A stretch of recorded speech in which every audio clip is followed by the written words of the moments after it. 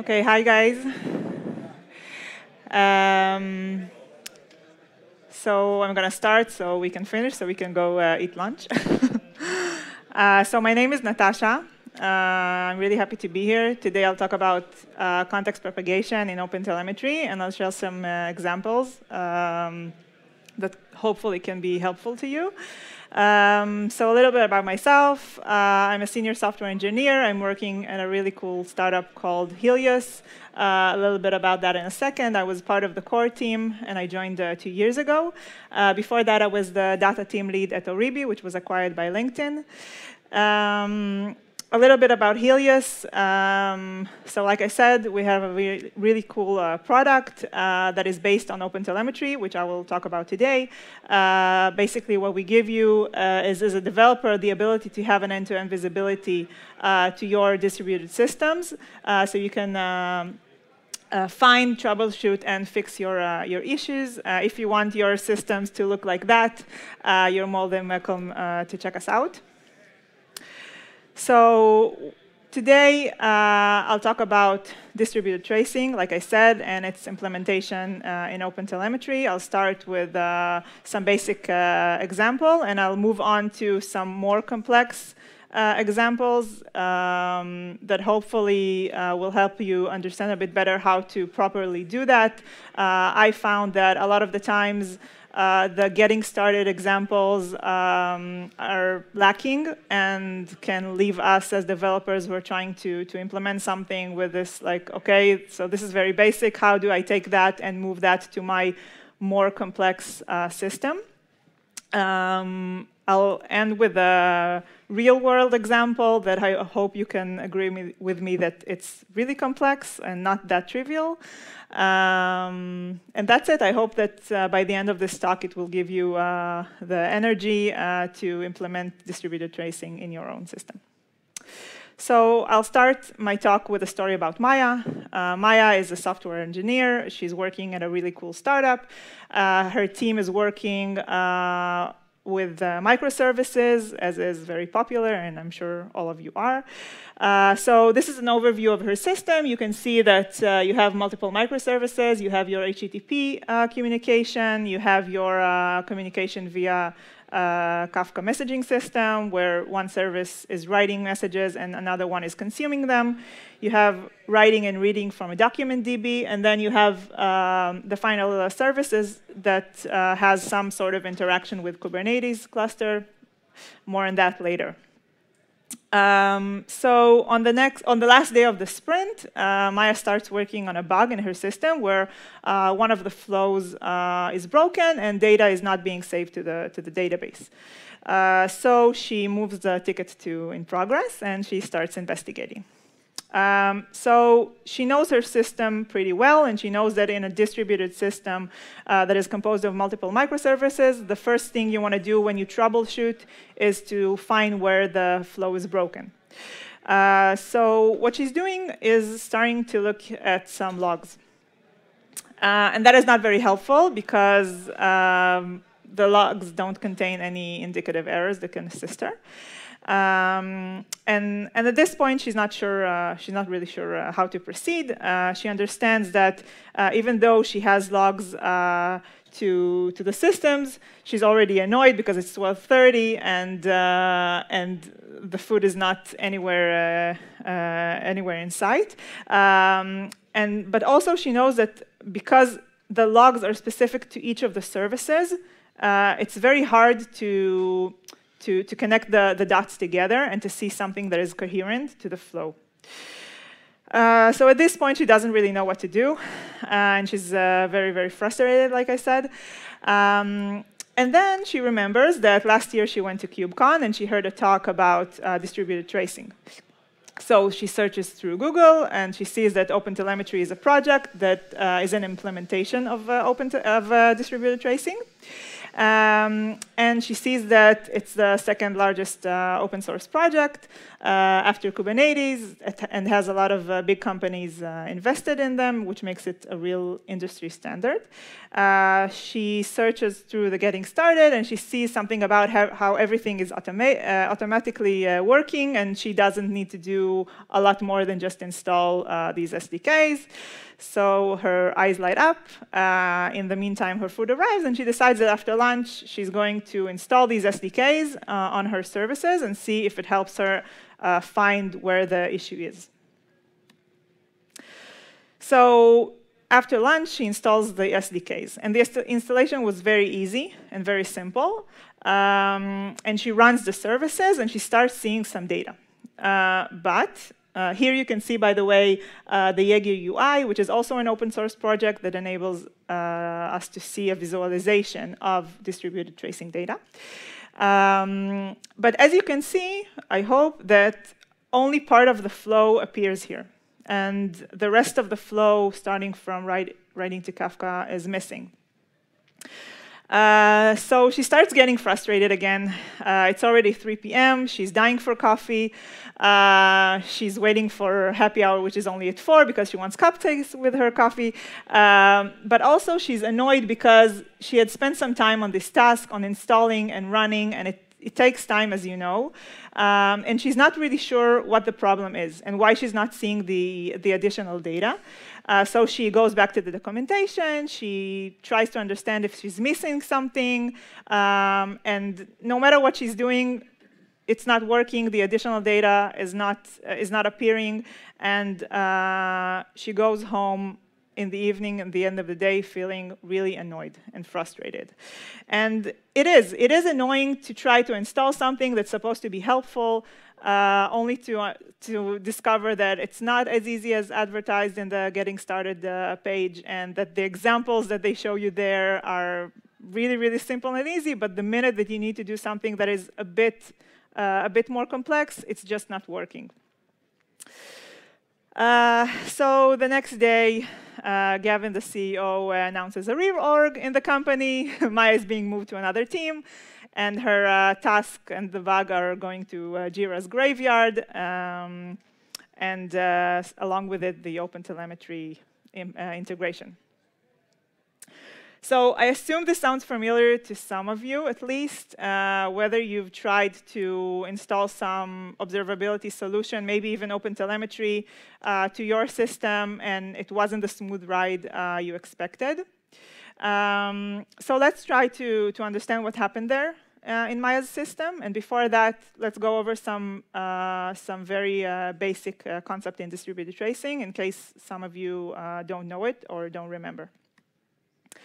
So distributed tracing is the ability to track requests and flows through your system and through various components in microservices in the cloud.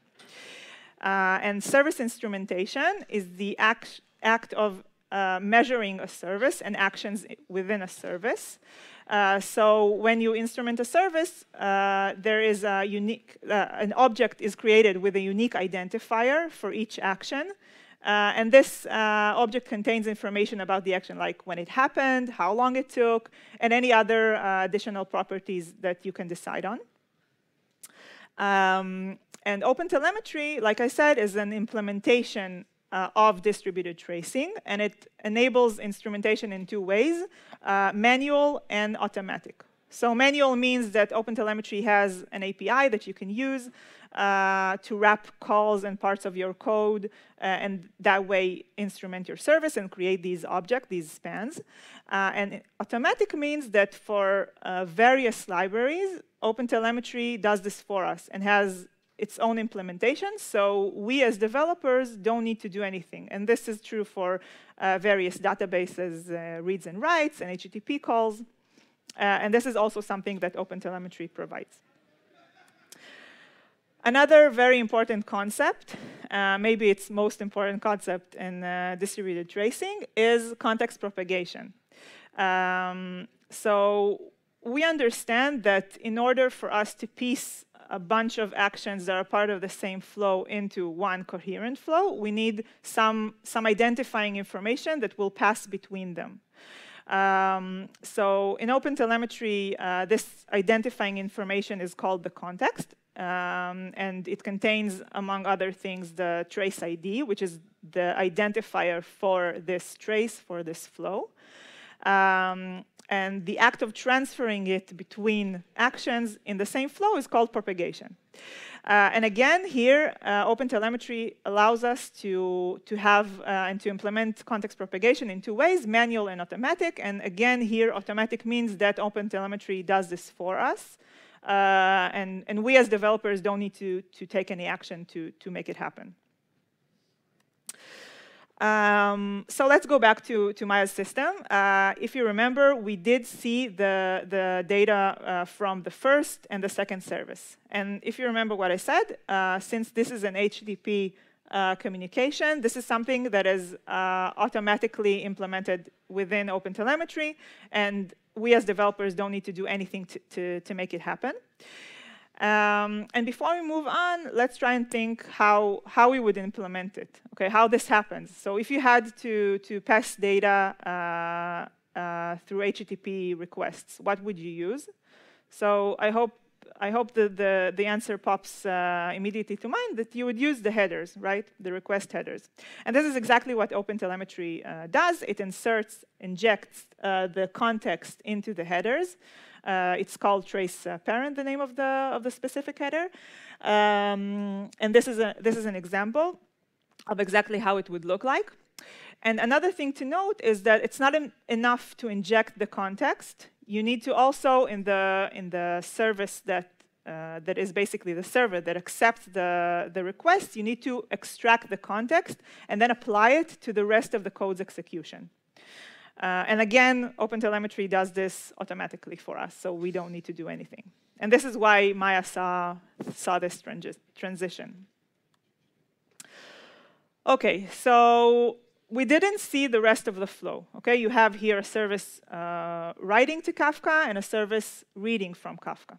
So we can assume that something is wrong with context propagation, and true enough, OpenTelemetry does not support this automatically.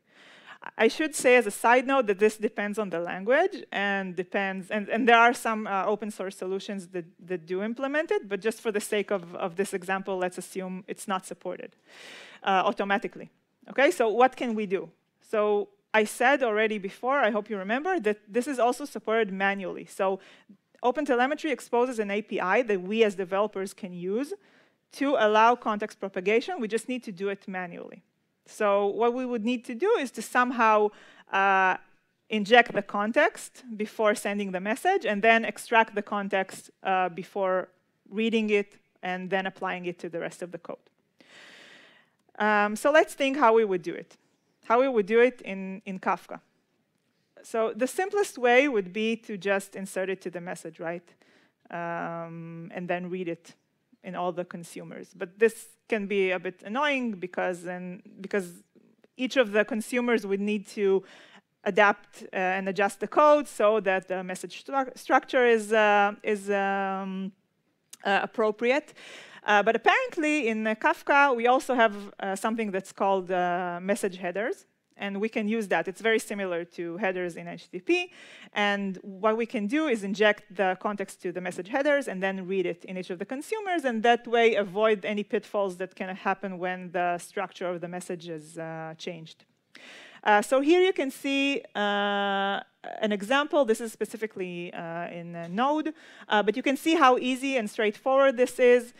You inject the active context to the message headers, and then send the message. And that way you're done, you injected the context. And like I said, it's very important to remember that on the receiving end, the reading end, we also need to extract it and to apply it to the rest of the code. Here again, you can see how easy this is and how easy the API is. We simply extract the context from the headers and then run the rest of the code with this context. I should say that when it comes to Kafka and specifically messaging mechanisms that allow batch processing, there are some additional things you should probably consider when you implement distributed tracing, but this is out of the scope of this talk. But if you have any questions, I'd be happy to talk about it later.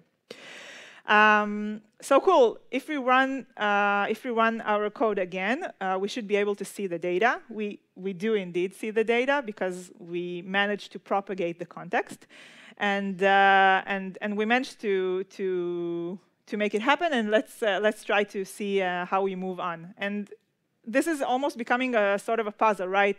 Where should we inject the context and how?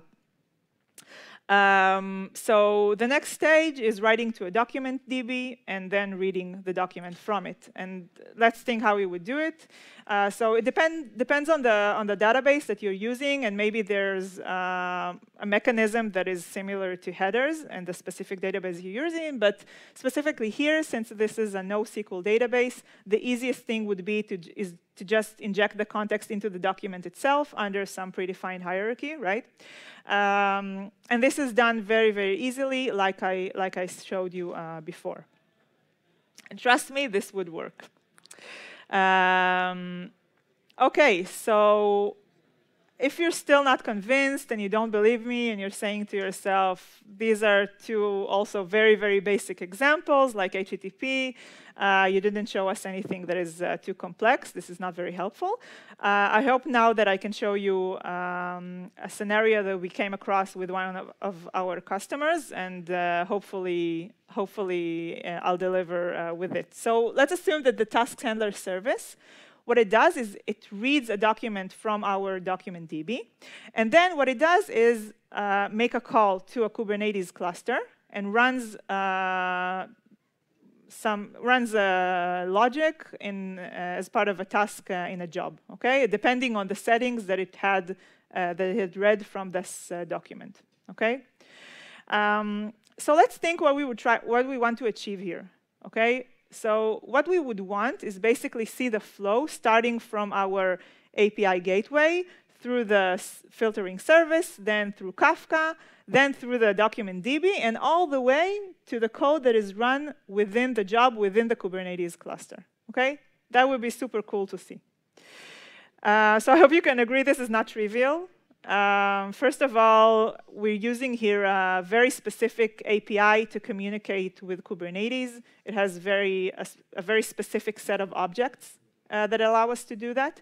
So we need to understand and think how we can propagate the context there. So in order to achieve this, what we would do is we try to start scrolling through the Kubernetes API and see which objects we have when running a task. So we'll go through a bunch of things, and then finally we would see that there is an object called v1n var, and these are the environment variables that we can define for the task, and that would be an amazing solution for us. Okay, this is something we can definitely use. We can inject the context as an environment variable, and then have the code that we run within the task try to extract it and apply it to the code execution.